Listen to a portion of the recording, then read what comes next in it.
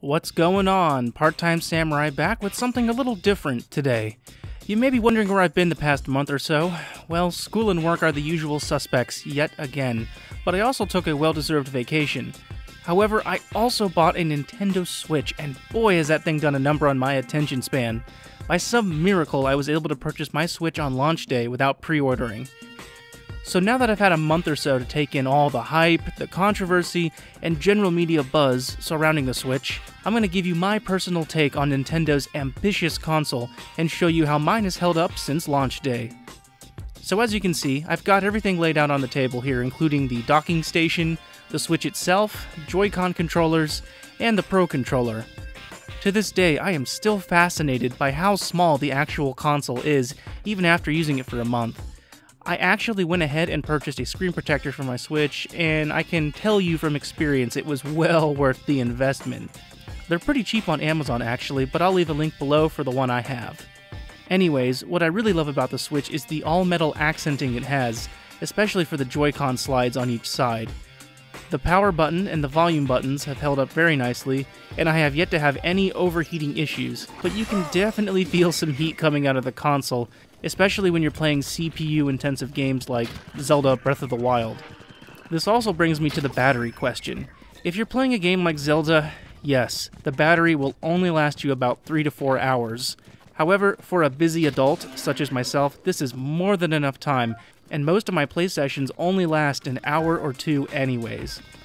And just for a quick frame of reference, here's what the game cards look like, and as you can see they're very similar to the DS and 3DS cartridges. Now that I've got the screen on, I've got to tell you, I was pleasantly surprised when I first turned on my Switch and discovered that it had a working touchscreen. I probably missed that announcement in the months leading up to the launch, but it still took me by surprise. Anyways, the screen is very responsive, even with my screen protector covering it. I am really hoping that Nintendo decides to re-release some DS games for the Switch Virtual Console, kind of like what they did for the Wii U eStore. And lastly on the console is the back of it. My only real complaint here is that you can kind of tell just how shiny my console is after only a month of use. I'm kind of a neat freak when it comes to keeping my consoles clean, but my hours of handheld play, especially while I was on vacation, have definitely taken their toll. I did use the quick stand quite a bit, but I've had zero issues with mine. I know a lot of people have said it's flimsy and, very easy to knock over, but you just gotta be careful with it. Also, as you can see here under the kickstand, I do have a micro SD card installed. Mine is a SanDisk 128GB. I also bought that on Amazon. It's pretty good. I haven't had any issues with it so far. The Switch's game library is pretty small right now, but I'm sure I'll be using more of this card in the following months. All in all, I'm really impressed with the console, and I'm glad it's managed to survive my month of near constant usage. Next, we'll look at some of the accessories, and first up is the docking station. Mine still looks and feels like it's brand new, but as you can see, there is not a whole lot going on with this piece of plastic. It's got a USB-C port for the AC adapter, an HDMI output, and some standard USB ports so you can charge controllers and whatnot. There was a lot of controversy about the docking stations scratching the actual console, and even reports of some of these being shipped in a slightly bent condition. Fortunately, I have not had issues with either thus far. So let's move on to the controllers over here, shall we? Starting with the Joy-Cons. I really only use these controllers when I've got my Switch in portable mode. The Joy-Cons were also a notorious issue at launch.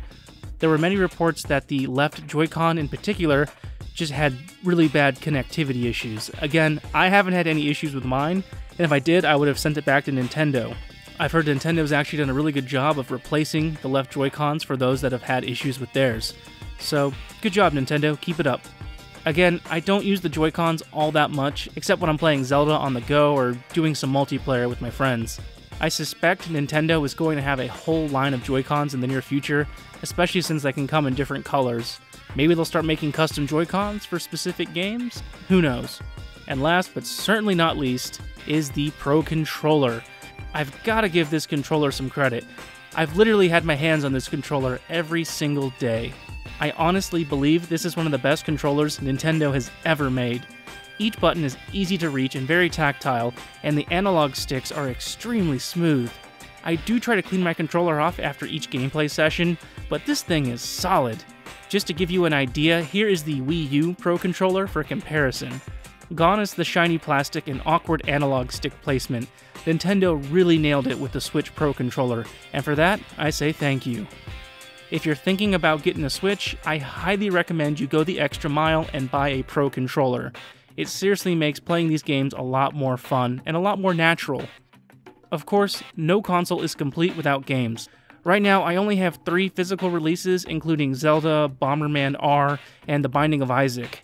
I'm a huge fan of physical media, so I plan on buying as many cartridges as possible for the Switch. However, I will still be buying my fair share of digital releases as well. Games like Fast RMX and Blaster Master Zero were great additions to my Switch library. Plus, it's been confirmed that Yooka-Laylee will be coming as a digital release to the Switch as well.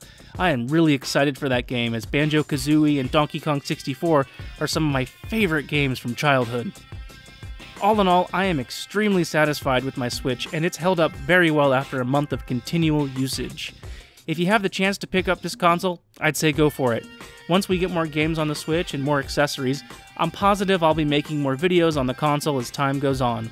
Anyways, thanks for watching, and let me know your thoughts on the Switch in the comments below. Take it easy, and I'll catch you next time.